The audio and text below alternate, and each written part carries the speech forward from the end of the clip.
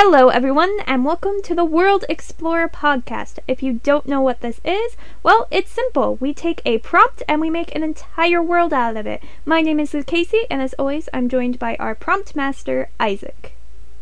Hello! I feel like that was the smoothest intro I've ever done, and I'm proud of myself. Okay, so today's prompt, we're building an below the earth city, like underground city. Okay, done that before, so familiar territory. Did we do this before? When did we do this before? The center of the earth. We did. The center of the earth where the earth was inside out. Yeah, that one. That's the one. Yeah, we did that one. This is a little bit different. Well, I'd hope so. Like this one, people actually have access to the surface and everything. It's okay, yeah. I was thinking something like one of those classic underground hidden societies, maybe like hidden from the rest of the world sort of thing. Jurassic, Ice Age, like with the yeah, kind of like Ice Age, I think. Or Journey to the Earth. Had something similar. Journey to the Center of the Earth is also very similar. I've never seen Journey to the Center of the Earth or. I was referring to the book, but okay. Artemis Fowl has that? When did they? I think so. I didn't make it to the end of that series. Don't watch the movie. Don't watch the movie. It's anyway, not good. So, okay, so I saw a really cool concept art from a scrapped My Little Pony movie from years ago, and it had an underground city. It looked really awesome, and I was like, you know what? Let's take this scrapped piece of artwork and just world build an entire world out of the scrap piece of artwork. And that artwork is in the thumbnail, and it's on the screen now for people who want to see it, and it just looks awesome.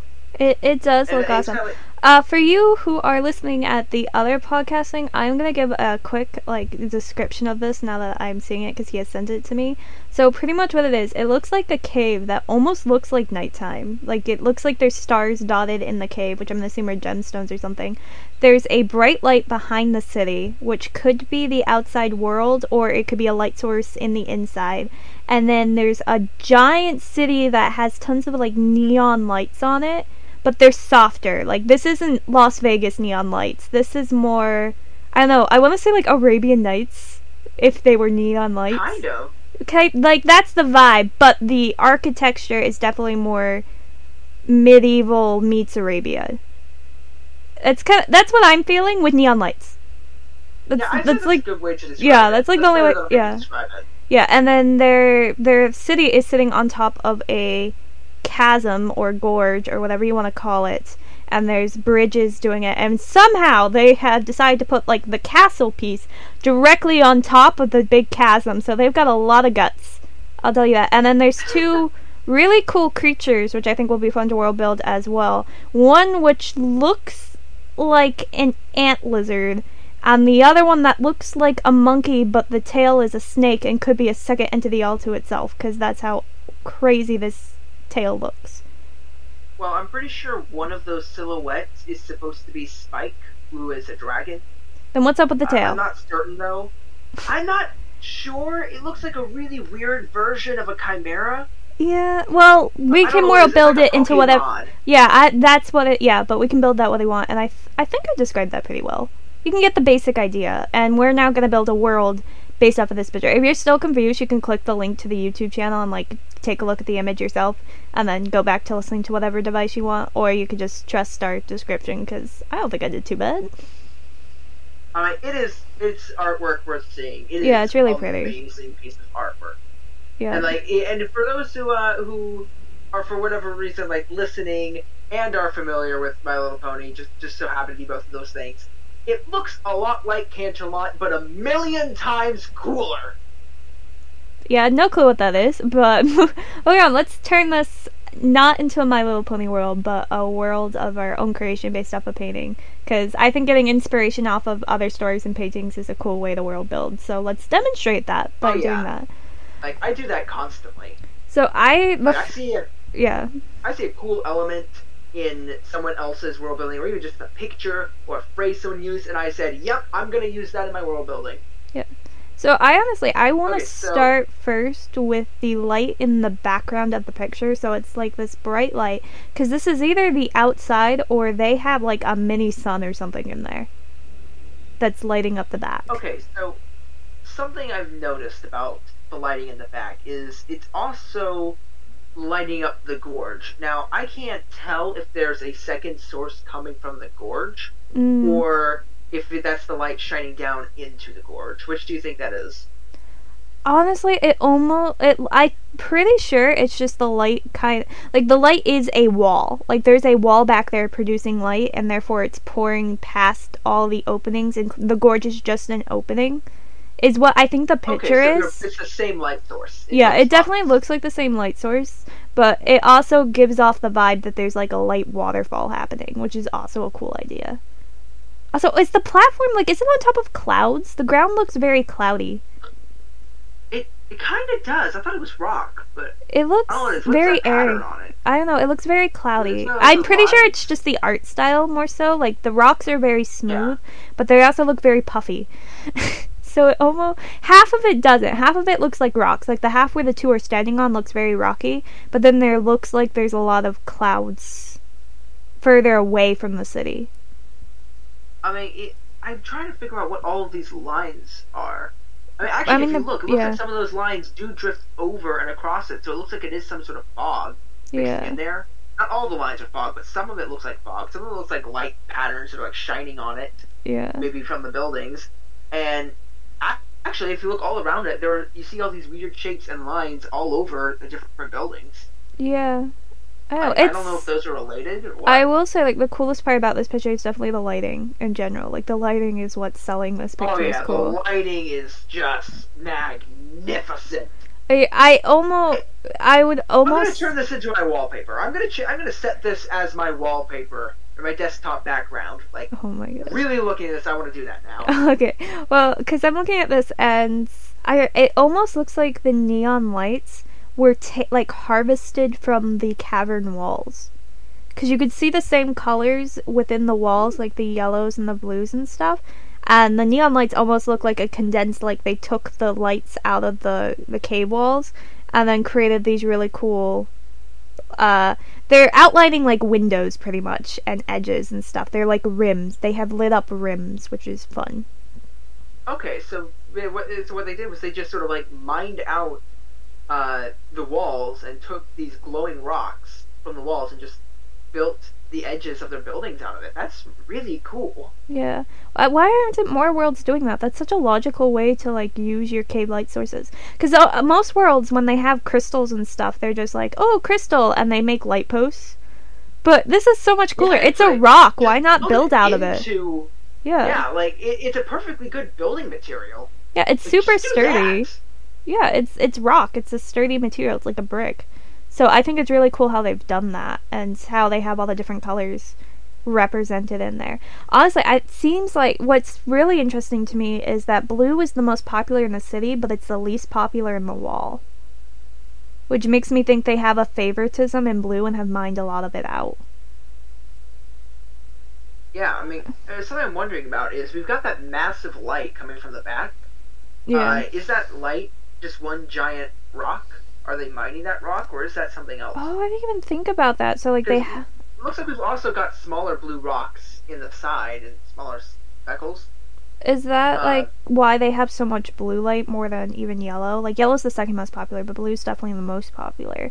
Is because their main light source in the back wall is blue. But also, they seem to be a good distance away from that wall, which makes me almost think they don't want to go close to it. Like, I don't see any infrastructure heading in. The is kind of like a constant sun. Yeah. And if you are over by there, you're going to constantly have daylight. It's going to be hard to sleep. You're not going to have any sort of areas of darkness. Yeah, but the thing is, like... This is a very well lit up place. Yeah, the thing is, though, I see infrastructure heading away from the light source. I'm not seeing any heading towards it. Which makes me wonder if they can't for a reason. Look, there's some stuff in the background that's like right up against it. I don't know. It's hard to tell distance with paintings. Well, it definitely looks like buildings. Those things look like they're on clouds. So for those who don't know what the picture is, actually no, it looks like they're being built off of the side. Like they've got these platforms that are extending. Yeah, and the platforms look man-made, not. They're definitely man-made platforms coming out of the wall. There's only 2 of them for reference. They're like stone platforms. But what's weird about it is that the wall has like this dark blue color, and it almost looks like it's covering the platforms they've made. Like a moss. Have you noticed that? Like there's a little layer, like almost like it's grass. Especially that that one in the corner. It might just be the lighting, I don't know. Maybe it's the way I'm looking at it. It almost looks like the wall, whatever's on the wall is covering it, like it's growing on it, the black stuff. There's no lights on it, but the black rock is growing on it while the underneath of it's gray. Because the light's shining directly on one of the ends, but you still have that clear black mark and then the gray. Could just be me, though. I'm looking at it for story elements. Because I just like I like the idea that, like, it's the wall itself, like, the covering of the wall is like a moss and it grows and it spreads and it's something they have to deal with. Yeah, maybe the moss is like a luminescent moss. And I don't know if it's growing, or even it almost makes it seem like instead of rocks as stones, they could almost be flowers that they found a way to harvest and harden. Yeah, maybe if you just like condense it and everything, like just compress it all, you can basically get to a point where it becomes a solid block. I don't imagine it would be the strongest building material, though. Which could be why it's only in the edges or, like, accenting, and it's not actually support beams. None of the light sources are support beams. They're all decorative. Yeah, like, they're probably, like, built on the outside or something, or they just built in the corner. They're not meant to actually support the structure. Yeah. Which explains why, like, if you look at the picture, they're all pretty much around the edges or the corners and window frames and all that sort of stuff. They're not they don't have like a full wall built out of it. But that also wouldn't look very good as well. True, yeah. And it might end up being too bright. Yeah. So I think how these people have made these lights is they have a moss thing growing on the roof that spreads and it grows the flowers that they condense into the light source. So that way they can constantly be harvesting it. It's not a finite source and they don't have to worry about running out of it, which could explain why they feel so at liberty to use it. Because I know in a lot of stories where they have these like crystal light sources, there's this huge concern of like harvesting and running out of them, so that there's like this idea you gotta preserve them because we only have so much, and then once they're gone, the world goes into darkness.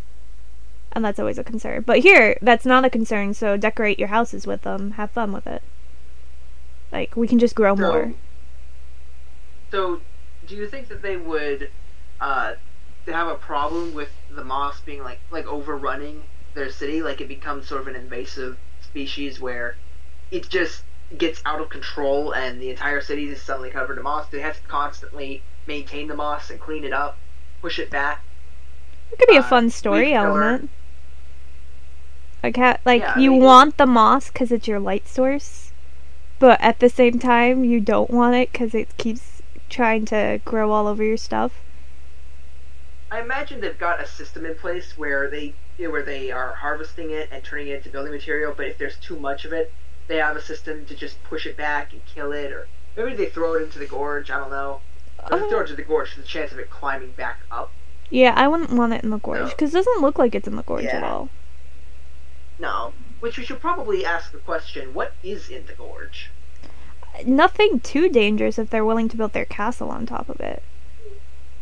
Yeah, I'm just thinking there's gotta be something down there. That's too big of a element. It looks just way too cool, way too interesting to not have something down there. Yeah. The thing is, it's a well-lit up gorge. So it's not like a dark, creepy area of the cave. It's as well lit up. It's as well lit up as the rest of the cave. So, which, is always another interesting element, because usually when you have like a gorge underneath something, it's always like that's the dark and scary place no one goes to. But here it's like it's well lit. You can see what's down there. Like, they have bridges. You could stand on that bridge and look down, and you could see all the way down to the gorge and see what's at the bottom. I I don't know, what do you think would be at the bottom? Like, nothing too threatening, but also something that it doesn't look like people are building down to it. So it can't be threatening to them above, but it's threatening to you if you go down. I definitely think that's a sort of scenario we're looking at. Maybe we can come back to that, and we might be able to come up with something through world building the two little creatures that we see in the foreground of the picture. So one of them immediately, I can already tell you, it looks like Spike. It looks like a baby dragon. Except it has a tail. We can try. Is that a tail, or is that a separate entity? Okay, so it looked. I thought I was thinking that it looked like two creatures. One in this, one is just sort of like almost wrapping around the center one, and the center one is Spike, the baby dragon. Oh, are we thinking that's actually the tail to the lizard creature or the ant creature? I thought it was. It might be. It's a bit shaded, so. But that could be. You are right. I know the tail almost looks like it has a face of its own. Actually, no. It doesn't look like this thing has a tail. It doesn't. Like it's got two legs on the back, but no tail. What is this lizard like? It looks like it looks like a walking. It looks like a walking. Okay, for those who don't know what this, it looks like a walking stick, but it's at a weird angle, like it's attached to one of the two creatures, but there's nowhere for it to be attached to them. So it looks like a snake, but it ends too soon. Like it's kind of floating. It's a little weird.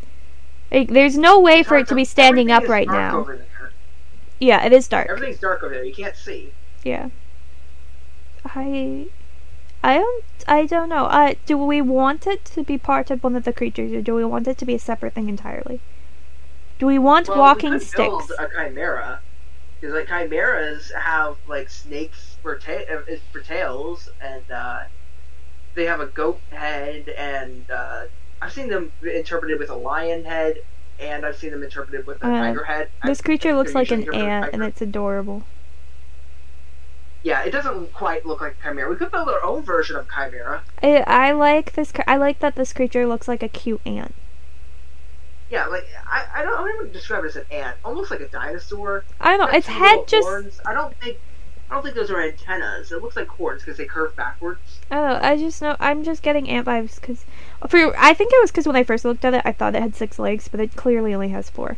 But when I first looked at it, I thought it had 6 legs, and that they had little antennas, and the face is kind of like the pointed snout of like an ant. Like it's the same ant. It has an ant-shaped head. Yeah, but it's got a long neck, and it's got what looks like spikes on its back. Yeah. So it might have like some sort of like a hard shell. This looks like a totally new creature. Like this is a whole new fantasy creature we've got here. He's cute. Like horns, long. Like it is. I mean, he's very cute. Like he's blacked out. We have no idea what color he is, or even if he has color, because he is a cave dweller. He might not have color. Because something he seems to be touring this other creature around. Like this other creature is the guest. This is his home. I'm thinking that this thing that we were thinking might be the tail is the tail, just because if you look at the end of it, it looks like it's got sort of like 2 different sets of spikes, making sort of a V shape on it. Yeah. And a point at the end, like almost like you might see on a their spikes match is what you're saying. Like the spikes at the end of the tail match the back. Plus it's got horns. Okay, well, I think the tail is actually it having a really long tail. Like it's a ridiculous. Like the tail is twice the size of the lizard himself, the creature himself. It's a ridiculously long tail. I think almost makes sense because I think this creature is the thing that's building the city, and having it doesn't really have fingers, but having a tail that's very flexible could explain how they're able to build something like this. Yeah, and would they be climbers? Would they be able to climb stuff? Because it doesn't look like they have fingers or anything, but I could give them fingers. They can use their tail in a way. I don't know. We could give them fingers if we wanted to, or claws or something. Yeah, I was thinking what you don't see, like, it looks like they have hooves, but they could have indents in those hooves that act like scoops, which help them, like, dig out the moss and the crystals and, like, climb things. And if they're, like, sort of hollowed out, they could be used as almost like hooks to climb up on rocks and stuff. So even though they don't actually have anything to grip with, they could still be climbing creatures. I could imagine them actually in like the walls and of their city and stuff. You know, like how we have ladders that have rings and stuff. They could have like specialized, like they've dug out and hardened rocks and stuff where their hooves like click into them. And they can like use them. Like say everyone in the city has like the same click, like the same hoof circle size. And or maybe like and they can like hook into it. Same size. Yeah. Like I'm sure that some size would differentiate a little bit, but for the most part, they would have like a standard size that pretty much anybody can use. May not fit everyone perfectly, but pretty much everyone can use it. Yeah, I mean, or they could figure out like there could be a magnetism thing, which I don't know. I mean, their hooks could have like be slightly like lightly magnetized to the ground. I don't think lightly magnetized would be enough to climb walls. They would still need the scoops, but they'd still need the scoops, so I think it would help them. Walking just seems like a pain at that point. Yeah, that's why I said lightly, but it was a suggestion, it was an idea. I mean, they also have their tails that they fall to catch themselves with. Yeah, the tails looks like they got spikes that like basically dig into the yeah, I bet those things wrap around something. Yeah, I think those things could like tunnel dig too. Yeah, and I think that just for like maybe some sort of a self-defense sort of setup, if they find some sort of creature in the gorge they don't want to come across, that it acts as a weapon. Yeah, and they've got horns, so these would definitely, and a spiky shell. Like these are definitely combat-capable creatures. No, yeah, I wouldn't want to fight these guys. And plus, like with that shell, if it is spiked, like if something tries to eat them, they've got a problem. They got that shell to get through. Yeah, I definitely would say these guys are scaled. They're not. Yeah, they're reptilian. Yeah, and I remember like there is a type of dinosaur, I can't remember its name, that has like a shell like that. Yeah, I know which one you're talking about. I don't know what it's called. Yeah, but like it's definitely giving me that sort of dinosaur vibes where I just keep on thinking of that dinosaur. Like these are this seems to me, the more I'm looking at it, this is a highly combat capable creature. And it's also extremely intelligent. I mean, just look at the city they've created and like how they've harvested the lights and they've tamed back the moss, and now they're at the point where they're ready to expand into the walls by creating new platforms. Yeah, what I'm thinking is now that we've got these guys developed, we can create basically the perfect threat for them. So what would be living in the gorge that would be such a threat to these highly combat capable creatures that even they wouldn't go down and face it? I know. I think the important thing is those creatures can't climb. That's the thing that's keeping them down the gorge. They can't get up the walls. Yes. So that's important. So these aren't flying creatures, they're not climbing creatures, but they have something that's a weakness to these highly intelligent, very they look very cute, but they would kill you the moment you turn your back if you're not careful type creature. Okay, so something I'm thinking is if they've got that shell on the back, I'd say like their underbelly, their neck, maybe they are still vulnerable, and their legs might still be vulnerable. Their head, they've at least got the horns. Their tail is also a weapon. Yeah. So it's mostly stuff that comes from below that I think could kill them. So maybe a burrowing creature. Yeah. But at the same time, okay. So here's what I'm thinking. Yeah. They can't burrow to the top because maybe it's all this rock and they can't burrow through rock. But they could perhaps burrow at the bottom because maybe the bottom is actually a soft dirt. Okay, yeah, I can buy that. Okay, so the bottom is made of like a loose dirt, and so they burrow around there. And if you go to the bottom, these things might be able to quickly jump up through the dirt and bite their stomachs and start attacking them from there. I know, when you said that, I don't know, I was thinking poisonous porcupine. Why poisonous porcupine? Like they've got the quills, but there's poison in them, and they can like jump, like they can expand their quill so they can burrow and like keep the quills down so they don't bother them while they're burrowing and stuff. And it can also help with like the dirt running back off them and not and not encrusting on them and stuff. And then when they feel threatened, these creatures can then like puff up like a pufferfish almost, and their quills come up and they can stab into the underbellies of these lizard creatures, and they're poisoned. So once you're hit, you're kind of then your days are numbered. I like that. Yeah, I think that's a good one. I feel like maybe they should be a little bit more threatening, because right now it seems like they're just sort of like a very passive, like watch your step sort of thing. I feel like this should be something that deters people from going down like at all, to the point where it's like they will actively attack you. Yeah, no, these are hostile creatures. They hunt you. Okay, yeah, but so if they're just sorry, let me re-clarify that. These are creatures where if you go down there and they sense you, I mean, maybe they like to eat these guys. Yeah, I mean, if you like have those quills and you impale them enough, they might die. Yeah, like they could die. And then that might be how they hunt. They hunt in like swarms or packs or whatever. That sounds horrifying. And yeah, like these guys would be vicious, because like keep in mind, if these are like porcupines where they're covered in quills and they just thrust like. So I want to clarify. This is the porcupines where they keep their quills after they stab you. They're the ones where they're embedded in their skin. These aren't the ones where they leave it in. Yeah. Yeah, you don't walk away with 800 quills. Yeah. I mean, maybe there's like a chance that one or two could be ripped out and left behind. Maybe it's something kind of like hair, where it's like it's rooted into your skull, but like you can still pull it out, and some might be. Well, that's how those type of porcupines work. They do occasionally drop it. Yeah, and I think it's kind of like that, but a lot stronger. And so there's a chance that a couple might be left in the victim. Yeah. And they can continue to inject poison into the victim over time if it's not removed. Honestly, I think this is an interesting like story idea. Would be if they say they want to expand into the gorge, but they need to take care of this threat. And they think a great way to start would be to find like an anti-venom to their poison, or anti-poison, a cure, essentially. But in order to do that, in order to get a cure, you need the poison first.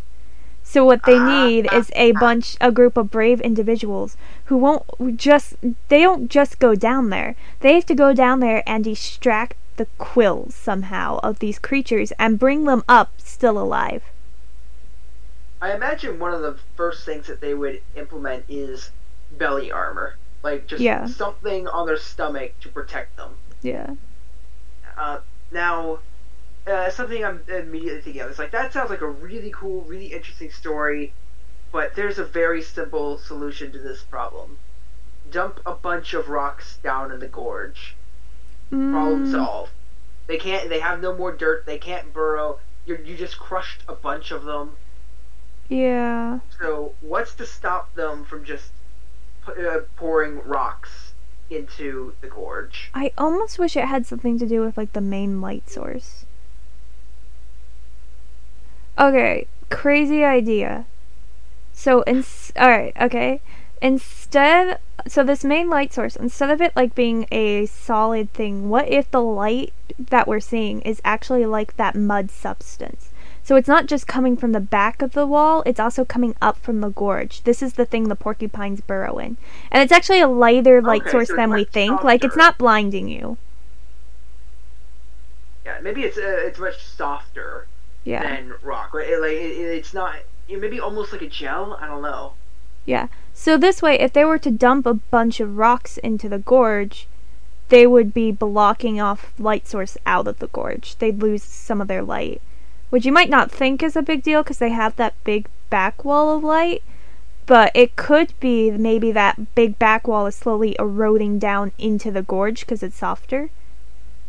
Well, it could also be that it hurts maybe the part of the city that's in front of the castle.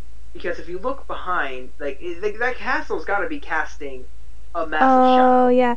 That could explain why there's no shadow, actually. It's because it's coming out from the gorge as well. Yeah, and they've also just lit up the city a whole bunch of different areas. So, I think that they add lights to, one, just for aesthetic, but two, to light up smaller areas that the gorge can't reach. Yeah. And they do have the option of lighting up literally everything but they might be thinking, well, that's just, a whole ton of work and a lot of resources and a lot of transportation, and it would just take forever. Let's not do it. Let's just light up where we need to. The gorge will act as our necessary light. It's kind of like the equivalent of us. For whatever reason, blocking out the sun and then trying to light up the earth. Yeah. That's kind of what it's like. Like, yes, we have light and we could do it, but why? If we have the option of the sun, we're gonna take the sun. Yeah. Which would mean that they can't just dump rocks into the bottom of the coil and, like, to kill these guys, because they don't want to. Also, there's a chance that these creatures can just dodge the rocks, because they'll see them coming. Or they're embedded enough where the rocks won't bother them. And that's a lot of rocks, guys. It's a lot of rocks. Yeah, and the sides of the rocks, like in the gorge, before they reach the bottom, could be maybe an optimal location to be harvesting some stone that glows. Yeah. Like, so that's another reason where it's like, if we fill up the gorge, suddenly that reduces the amount of light we have to work with while we're mining. If they travel far away from the city, the further they travel from it, the less stuff they have, like the less light they have. Because, okay, so what happens is if they travel further from the city and the gorge is blocked off, they have no light, like, at all. The gorge is the main source of light when they leave the city. And another fear they could actually have is the moss spread. Like, if you put the stones in there, that means the moss can start growing from underneath them. And suddenly, not only it's easier to deal with them when they're, like, coming above and, like, across, but now you have them trying to poke through underneath, and this moss could become a threat to, like, the foundation of the city if they're not careful. Which could be, honestly, why they built over the gorge, because it's an area where the moss can't really grow because of the gorge's light. Ah, yes.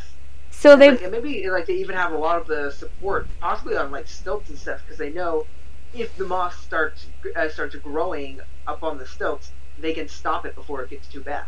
Because it could be like maybe this moss, this light dirt, is like an anti-deterrent to the moss. Like the moss doesn't want to go near it; it rather spread to other places. So this is the reason why they can have the city here. They need the gorge. They need the light. And a side effect of that is they have these dangerous creatures underneath. Don't fall off the bridge. I mean, the fall would probably kill you anyways, but, like, don't go down. Yeah, and again, like, yeah, I think you can get some interesting stories where maybe somebody is mining the sides of the walls in the gorge, and then someone falls, and it's like, oh no, legs broken, can't climb, rescue mission, go! Yeah. I mean, this feels like, a horror story waiting to happen. I was thinking fun fantasy adventure. No, I mean, you've got this moss that I feel like can be destructive to foundations creeping in over on the sides. You have these poisonous hedgehogs, porcupines, racing around the bottom of the gorge, ready to, like, sneak attack, kill ya at any moment. And then we have a new visitor. Yeah. I think a lot of the ideas we come up with would work for sort of a horror story, but the aesthetic doesn't really work for horror, if you ask me. So I'd say, like, fun fantasy adventure with a lot of intense moments and possibly a lot of violence. I've been reading a lot of H.G. Wells, and H.G. Wells' stories are an awful lot like this, where you have this dramatic, often beautiful landscape, and then there's horror elements within them. Like, this seems like it, maybe, that's probably why I just finished the book. This is an H.G. Wells horror story, like, in a nutshell right here. Like, you have terrestrials, you have, like, advanced civilization versus, like, a less advanced civilization, but the more advanced fears the lesser, and you have, like, the environment creeping in to destroy. Like, this is an H.G. Wells horror story. Yeah, I'm a fan of this world so far. Again, I think it could work either way with the horror story format or the more fun fantasy adventure story. I'm just pushing for the horror because we don't normally build horror worlds. Like, I think this is our first proper horror world. Even if we do decide to claim it as one, would be like the first one we've ever done. And I have to say, like, horror can be fantasy. Like, you can have a fantasy horror world. They can live together, and that's definitely what this would be. It's both. If you do go the horror route. It could just be a fantasy adventure, like a suspenseful one, but if you want to go full horror, it doesn't lose its fantasy title because of that. Like, it can't. It's firmly rooted in the fantasy realm. Yeah, like, and I think this would be really interesting because I'm a fan of stories where you have, like, basically animals with human level intelligence. Yeah, and those I'm are not fun. talking about like for something like Zootopia or Disney's Robin Hood, where they're like anthropomorphic animals where they're like very human like. But I'm talking like animals with human intelligence, where they are fully animal. It's just they speak and they're smart. And they build. But but something I like even more is when you have like these sort of fantasy creatures, these fantasy animals with human level intelligence, because you can add in all of these different unique features to them, like this tail and these hooves that can climb up walls and all these different things. And then you can get some really interesting stories out of it, and you can do some even more world building, like how does all of this sort of stuff reflect their society? Like, for example, we have stairs, and they might also have stairs, but some places might have a wall that you are expected to climb to get from point A to point B. They have rock walls. It's not very handicap friendly. They have it's rock not walls. very handicap friendly, but yeah. I love the idea that they have rock walls like all over the place, like jungle stem style rock walls for them to climb. Yeah, that just for an amuses idea me. of like how this affects the world building, I want to give an example of our world. Our world is built for people to use and access stuff with hands. Yeah. Like our keyboards are designed on their computers are designed with hands in mind. Smartphones are designed with like tapping and swiping with fingers in mind. Our steering wheels and cars are meant to be gripped by hands. You know, these are the sorts of things where our world is built for humans. Even something as simple as a doorknob is built for humans. A dog cannot open a door, well, most of the time. Some can, but some are skilled. Not easily. And even then, it's only like the latch ones that can't open the round ones. Yeah, like everything is built for humans. So how does a creature having a tail like this and hooves and horns and all these different things affect their world and their society?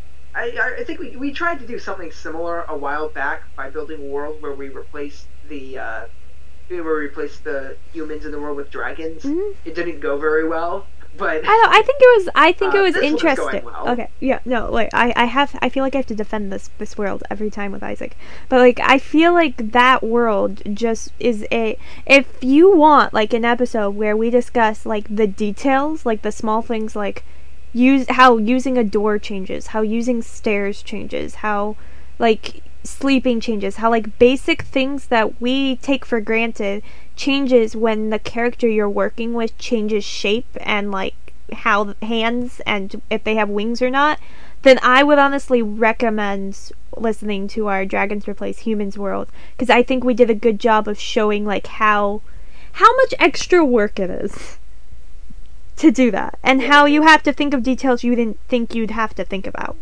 or things we take in granted in most of our stories nowadays. And it's the same with like these lizard people. You're gonna have to go through with that. Like you're gonna have to go and say, okay, we have these detailed structures. How did they shape them? How did they carve out the rock? Well, they used their tails and their hooves to dig and stuff. I'm like, okay, that makes sense. Okay, how did they hold certain things in place? And I'm like, oh, their mouths are probably pretty good at gripping too, and then they could like use their hand as hammers to like drive nails in. And you're like, okay, well, how did they make the nails without fingers? Like, how'd they shape those? And you have to like go through all those things because they don't have fingers. And that's something you could try and come up with alternatives to things like nails and this stuff. Like if we didn't have hands and we instead had hooves or claws or whatever, what building materials would we use? Yeah. You know, that sort of thing. But you have to keep those things in mind, because if people see like nails, because it's a thing that takes me out of a lot of worlds, especially movies, is when I watch a movie and I see these new creatures, but their world is built exactly how humans would build it.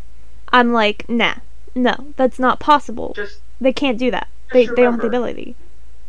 Just remember, a tiny bunny rabbit cannot wield a hammer their paws just can't do it.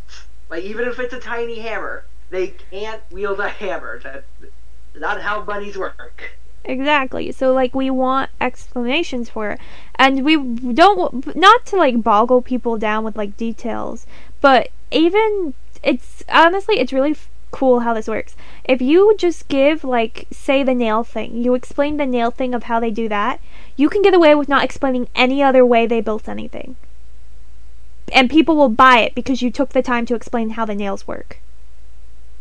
It's amazing, it's like that. They figured out how to build stuff without hands, and it's like, and it explains, like, okay, so they probably got, like, solutions for everything else in this world, how they do X, Y, and Z. Yeah, that's and they'll really just cool. accept it. That's really interesting. Yeah, you only have to really explain one and not the rest. And my recommendation is to explain the one that's most important to the story.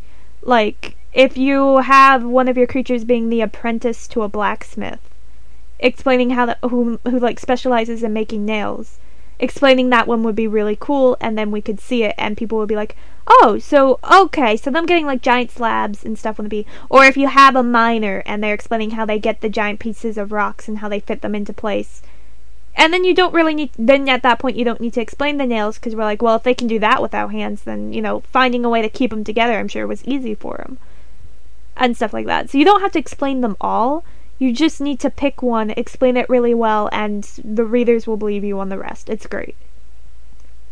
Yeah, now something I want to add on to this is, if you are going to create a world where like hands are not a thing, and you've got some other form of them navigating the world, if you're gonna do that, go all the way, and don't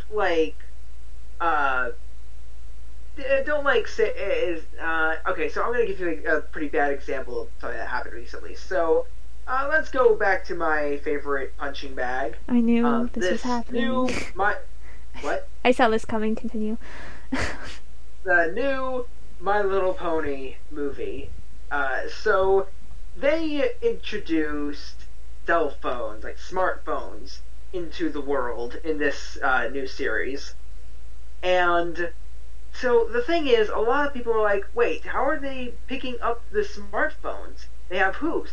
And then we're like, oh, they have little, like, hooks and little slots on the back of their phone cases to slide their hooves into so that they can securely hold on to them. That's smart. It's so nice that they added that little detail so that they could hold on to the phone, no problem. But then, thing is, that's the only part of the show where they have anything like that, where the world has changed for them to operate it with hooves, because every single time they go to pick something up, their hoof just sticks to it. Like, their hoofs are covered in invisible glue. One of the animators said that they were Velcro hooves, and when they first started out, they had this conversation pretty early on, how are they going to pick stuff up, and they said that they just decided Velcro hooves. So what this tells me is that early on, they considered this problem, they added in that little bit for the phone, and then they said, you know what, it's too much work for us to try and come up with answers to everything, let's just ignore it, because no one will notice. Newsflash, everyone noticed.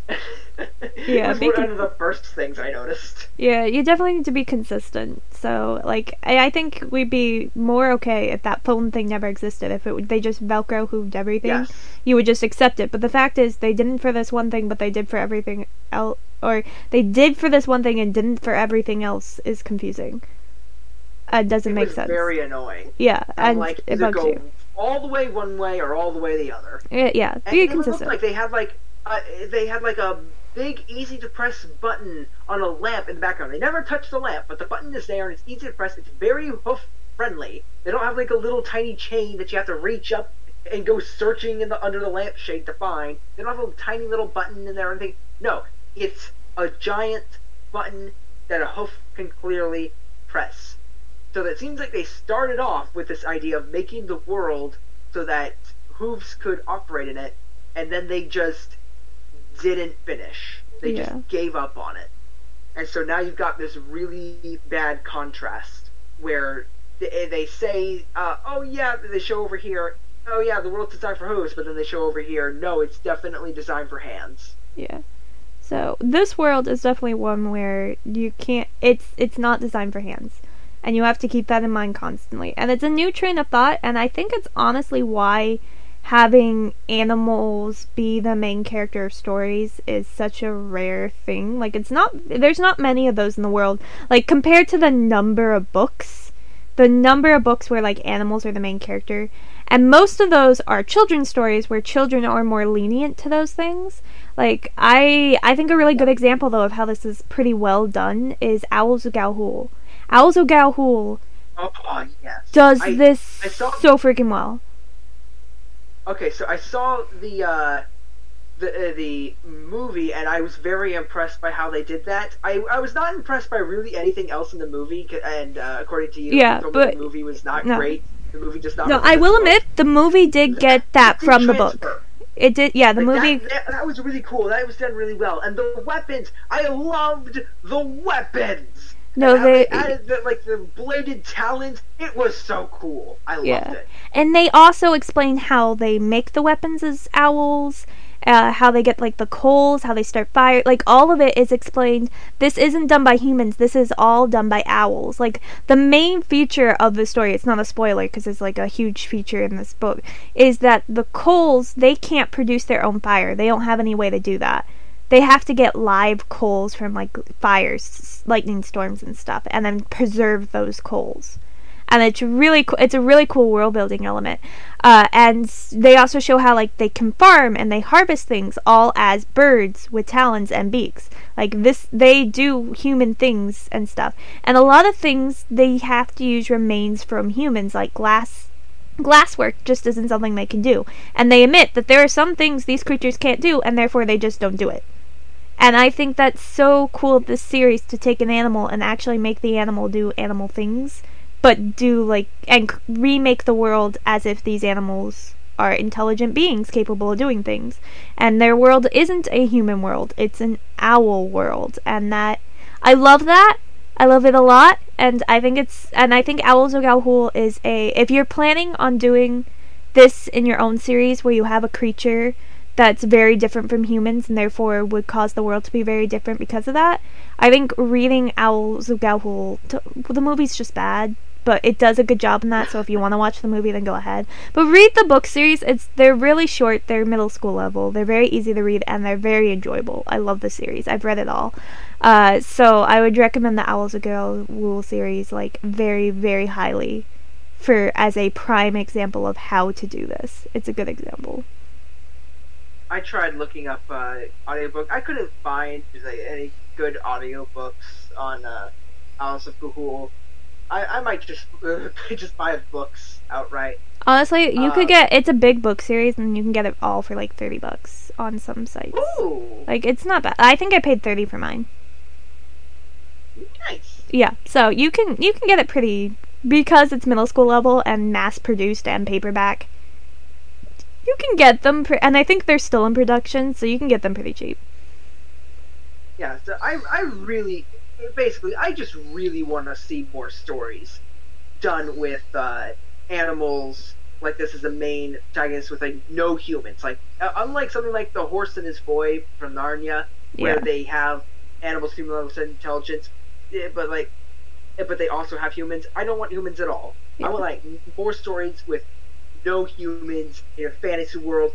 Give that to me, please. I don't know about you, but that's what I want. I want more of that. Yeah, no, I wholly agree. And I think this is a really cool idea for a world with that. Like, this is not a human world. This is the lizard people's world. Yeah. And that's great. I've been doing some writing where the world has no humans. It's all animals. Some of them are fantasy creatures. Some of them are non-fantasy creatures. And it is...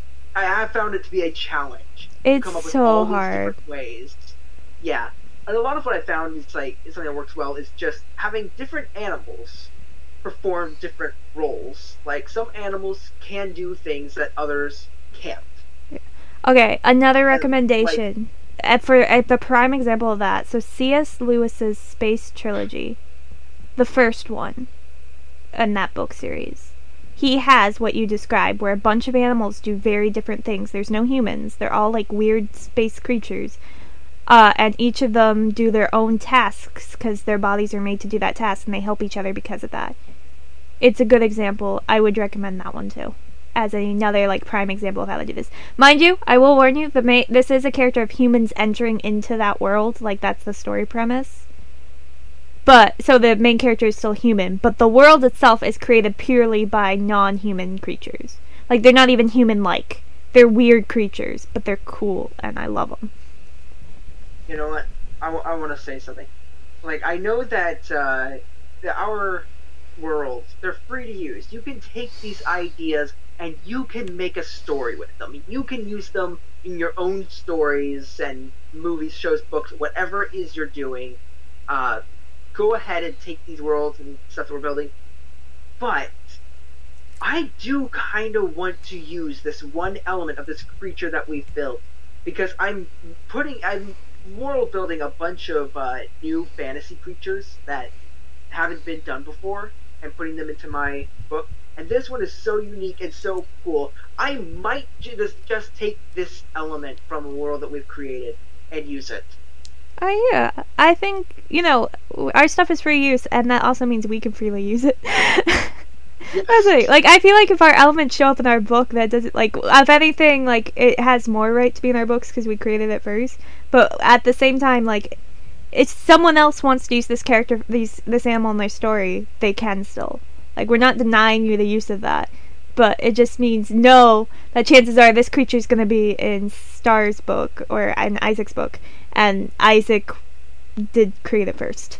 So, just be warned about that. So it is a good warning, like, I might be using this creature, by the way, guys, just so you know. Feel free to still use it, but know that I'm using it first, or I will have first claim on it. Pretty much everything else. I'm not going to be using, like, anything in any of the worlds that we are creating, but this one thing I just might take, because I love world building new creatures, and it's so hard to world build something that's so unique and different and it hasn't been done before. Now I just gotta come up with a name for it. Comic section, hell. We are terrible at coming up with names for creatures, so yeah. I guess we'll leave it off at that before this podcast gets bad. Like, we're on such a good roll. I don't want to stop it. We're ending it here. Yeah, wow, Isaac is ending the podcast. This is a first. I always end it, so Isaac is ending it. This is a first. I'm surprised, but I'm okay. I don't know where to go beyond this. No, I think we're good. Yeah, no, I agree. Join us next week where we'll have a world building basics. We have a really cool one planned that we're both very excited about. And then, of course, after that, we will have tons of new worlds we will be creating from tons of fun prompts. But yeah, we'll see you guys then. Bye. Like and subscribe if you're on YouTube. Yeah, do that.